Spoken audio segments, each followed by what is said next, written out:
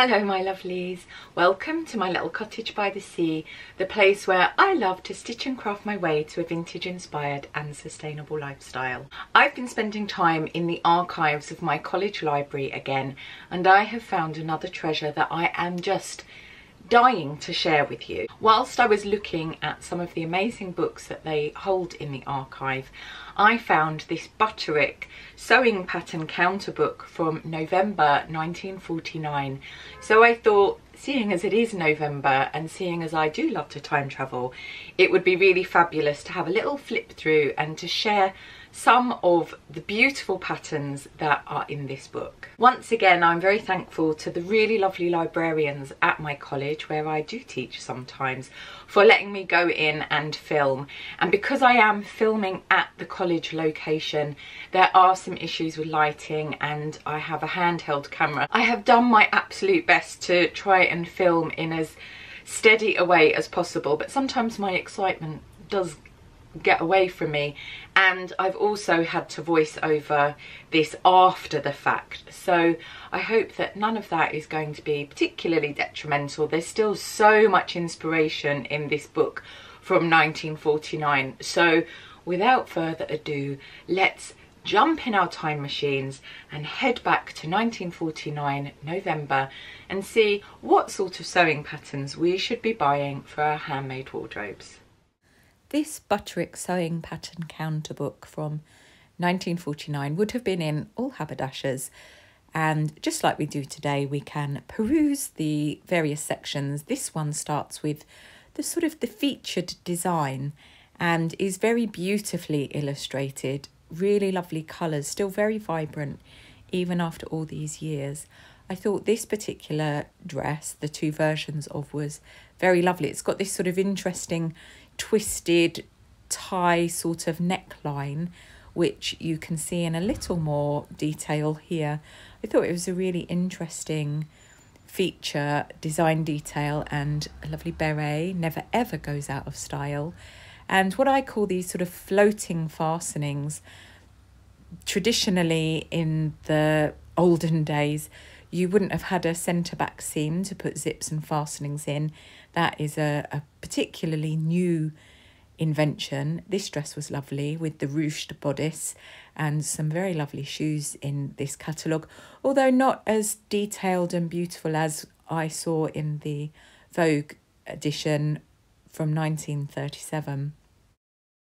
One of the things you really notice as you look through this catalogue is the Dior effect, as I'm going to call it. Not terribly originally, I must say. But 1947 saw the premiere, the launch of the Christian Dior New Look, as it was named by the editor of Harper's Bazaar. And I think you can really see the difference in silhouette here. It really does start to make a difference. There's a much more nipped in waist and a longer silhouette.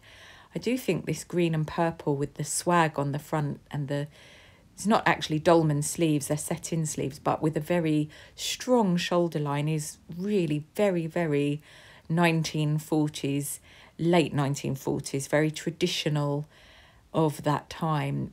And it's interesting to me, the sort of softness of a lot of the shirts and the sort of more rounded shoulder line, which is also an influence from Christian Dior. I thought the dart placement on this dress, copious darts going on here, was really very interesting. And everything is creating this very feminine, very idealised silhouette. And it harkens back to the 1700s, early 1800s, and the Empress Josephine, who Christian Dior was very obsessed by. He was looking very much at old-fashioned silhouettes here and the feminine, and sort of merging a historical silhouette with modern femininity. These all look very Christian Dior to me. Probably going to say that a lot throughout this video. It strikes me looking through these pages that the clothes on offer were very much more suiting or two-piece based, these lovely ladies are being serenaded, and I really feel like I need my own band to serenade me wherever I go. I don't often look quite as put together as these lovelies, but maybe if I had this catalogue and these patterns and could make all these outfits, I absolutely would. These all seem to be more outerwear influenced, so rather than having, say, tea dresses and then jackets or two-piece dress sets that actually look like dresses, these are all a little bit more foundational, as in they've got more structure, more tailoring, I suppose is the word I'm actually looking for. I thought this dress was really beautiful, and it's got this sort of texture on it, which I'm thinking would be some kind of moire, which is like a water-stained taffeta, but it also sort of looks like an animal print. There's lots of big collars going on, I think, and interesting shapes around the neck, the décolletage, which would be an influence from this historical fashion that was very much in vogue, no pun intended, at this particular time. Lots of the dresses have all these details and statement design details, and they sort of imply quite a lot of underrigging going on. I'm not sure that they have got lots of underrigging or corsetry within the dresses. This is still the time of waspies and girdles and so on, but the fabrics do seem heavier to me than even the autumn-winter catalogues from just 10 years ago, say. One of the things that I'm noticing about all of these designs is that quite a few of them, most of them, seem to have this lowered or dropped armhole. There are a lot of dolman type sleeves, even though they are still set in, but they are giving this sort of slightly batwing effect. I thought this shirtwaist dress, if it is a shirtwaist dress, was really interesting with those pleats at the front and the lovely shawl collar. There was something really nice about the proportions of this, and I really liked all the colours of these. Of course, there's black and pink together, which will always be my favourite. A lot of these dresses in this particular catalogue are not massively appealing to me, and it was interesting to realise that actually my interest and my main focus of fashion is really the latter part of the 30s going into the early 40s, and I do like some of the later 40s going into the 50s. This sort of peplum thing was interesting, but I'm not sure why it just sort of disappears into those seams. That would possibly look quite strange when it was moving on the body, and that's one of the things that you do have to think of when you're looking at these flat illustrations for sewing patterns. They look beautiful, and of course they're rendered incredibly beautifully, but actually you've got to imagine them being worn and moving and actually being placed on the body. The dress section is the biggest section of this catalogue, but I have to say, as I've already said, that a lot of this does seem to be more suiting than actual dresses. When I think of dresses, I do think of those tea dresses, but all of these dresses are for a wide variety of occasions, from cocktail hour to trips to the shop and so on. There seems to be less definition within the range of actual occasions. The Vogue 1937 was really very obvious for, you know, what the occasion was for the dresses, but this one doesn't seem to really have that much variation. Everything is either a very fit and flare or a fit and fit silhouette, but we do have some really beautiful dresses, some very summery still, even though this is for November, but then designs would have been carried through for quite a long time, just as they are now in today's catalogues. I thought the black and the green dress here were really rather lovely, and so was this with the necktie and those chevron stripes. So there's lots of ideas and takeaways in this catalogue.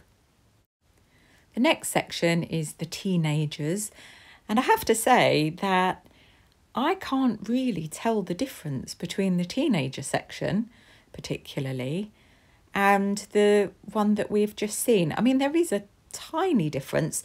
These would all be girls going to secretarial college or college. And I really did think of the film Mona Lisa's Smile with Julia Roberts. I haven't seen it in years and years, but I remember really liking the clothes in there.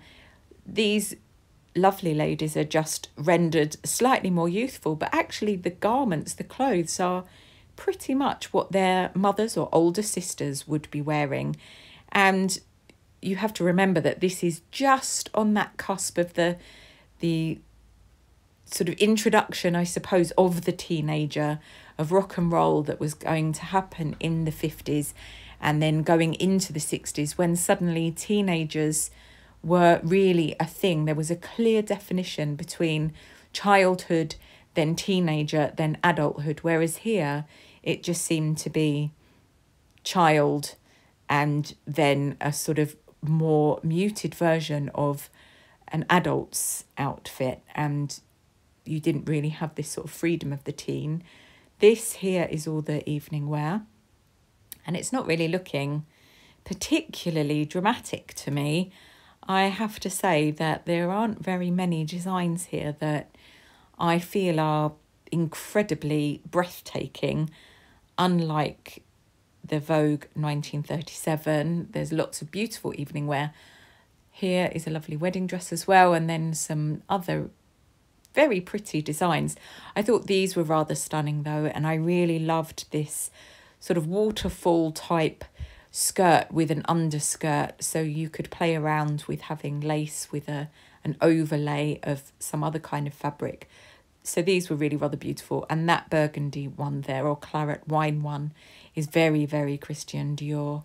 And then you have ones with details on the back. So they do become more dramatic and more of a statement as we go through. This is very typical of the late 40s, and actually one of my favourite designs in the whole of the catalogue, because I do love a dolman with a peplum. And here we're seeing a bit of a repeat of some of the designs, which seems a bit of a shame. They seem to just be sort of filling up the catalogue. And then a lovely wedding dress, communion dress, what have you. And then we get on to larger sizes and maternity. When they say larger sizes, really what they're referring to is older women, matrons and nans and so on. Something that you're not really allowed to be. You're not allowed to age, and you're not allowed to show that you are with child, as we will go on to see. I'm not sure how exciting any of these designs are, which is probably why I'm flicking through them. But these maternity clothes here are really rather interesting. I'm not sure that I can actually tell where the baby is hidden under this oversize, but where's the baby there? I don't really know. Interesting. However, loved these knickerbockers here that you could tie and resize. And then you've got a lovely bed jacket here to wear to cover the bump, to be comfortable in your home. Then we move on to suiting and jackets and outerwear. And to me, a lot of this looks exactly like the dresses that we've seen in that first section. In fact, I'm sure some of these were actually illustrated there. I do really love the suiting of this time, though. This very Parisian, very nipped in waists and longer silhouette, very much influenced here by the bar jacket that Dior had premiered, which created the idea of the new look and that A-line. He was really the first person to do this, because up until that point the silhouette hadn't looked like this. I think the tailoring of this time going into the 50s, those sort of suits that you would see on Marilyn Monroe or Jane Russell, were really incredible, and they really did make women look incredibly elegant and glamorous. There's some lovely, very traditional jacket patterns actually, and then lots and lots of coats, and you've got lots of these swing coats which would work over very flared skirts. We're not really at that time of the most flared skirts that you would get. This coat here was of particular interest to me because it's raining cats and dogs, not quite literally, but I am very much in need of some kind of rain attire because it literally hasn't stopped raining. Look, that lady's running towards what I can only assume might be a public house. I feel the same way when I see a public house on the horizon and make a very quick run for it. There's some fabulous suiting here in really glorious colours that are absolutely perfect for November and the festive season, and lots of lovely chartreusey, zingy yellows throughout this catalogue. I love the proportions of these jackets, the swing coats and capes with really elegant gloves. They really are incredibly elegant and refined. Another thing that I'm noticing with this catalogue is that unlike the Vogue from previous years and like catalogues that you have now, there aren't so many patterns that come with options in. So you are buying a coat, a cape, a jacket, a suit and so on, rather than a set with a couple of options. I think that's quite interesting. And I wonder if that's because things are becoming a little bit more affluent, the economy's picked up, and as we go into the 50s with all the sort of technological advances and the good times rolling, that is why people aren't so concerned with getting bang for their buck. They're quite happy to buy one pattern and make something with that one pattern, whereas having whole sets is a common thing before this, and then today. Really love that little cape there, an Astrakhan cape. I did just show my patrons how to pattern cut a really lovely little cape like that. There's lots of very nice hats and accessories going on in this section, and then we come to the separates. Something that I'm finding really interesting in this catalogue, which you'll see as we go through, is that there are lots and lots of skirt options. In the 1937 catalogue, there were only really a few, or you got them as part of a dress suit set. But here there are loads. The dicky, which is a word that never fails to make me giggle, but a very good idea nonetheless. You've got lots of skirt options here, really like that kind of brocadey one. And not so many blouses on offer in here, which I found quite a surprise. I thought this was really lovely. The details on that skirt, the sort of placement of the pleats and shaping. There are evening styles and day styles here. Lots of them with that dolman sleeve and that lowered armhole. Not so many with really interesting sleeve details. That was much more of a 30s thing. Something I realised as I was looking through this catalogue was that I think when it comes to the later 40s going into the 50s, I'm much more of a separates person. Here you've got the full circle skirt, which becomes such a wardrobe staple going into the 40s. When it comes to the dresses and some of the suiting, I'm really a little bit nonplussed, but when it comes to lots of the skirts available and the separates in this particular era, I do think they're incredibly beautiful. It was around this time, as I looked through the catalogue, that I started to think, but where are the trousers? I haven't seen a single pair of trousers at all so far. This particular skirt style is probably my favourite of all time, and I wear full circle skirts pretty much as a wardrobe everyday item, and they are sort of what I wear to relax and be casual in. There are lots of lovely shirts on offer, blouses on offer, and then we get into accessories, and these rain hoods are absolutely perfection. I really do need some kind of rain cap, hat, whatever you want to call it. Some lovely hats here as well, and then gloves, and then what I was calling bum aprons, which they're absolutely not. They're peplums, and tie-on peplums, so that you can change up the look of your many different skirt patterns that are on offer in this catalogue. Not bum aprons, but that is somehow seared in my mind. Then we get into nightwear and lingerie. And really, there's not that many exciting things in this catalogue in terms of nightwear and lingerie. Everything's a little bit dowdy and a little bit frumpy. And I really love the lingerie of the 1930s because it's so sensual and sinuous and decadent and sexy. Although sexy and bloomers is absolutely the thing. These housecoats dressing gowns are incredibly lovely. I can imagine Dita Von Teese in this quilted number while she's showing people MTV around her crib. And then this house dress is really lovely. You've got the zip up the front and frills and those lovely flutter sleeves. What is not to love?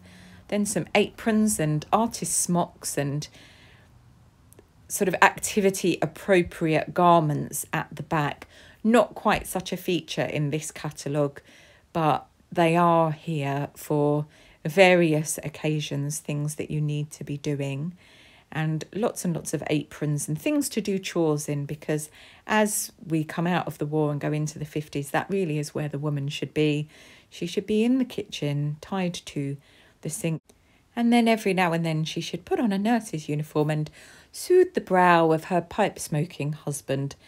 The next section is children's, and I skip this, although I did think that these costumes here were very sweet. Look at that pussycat.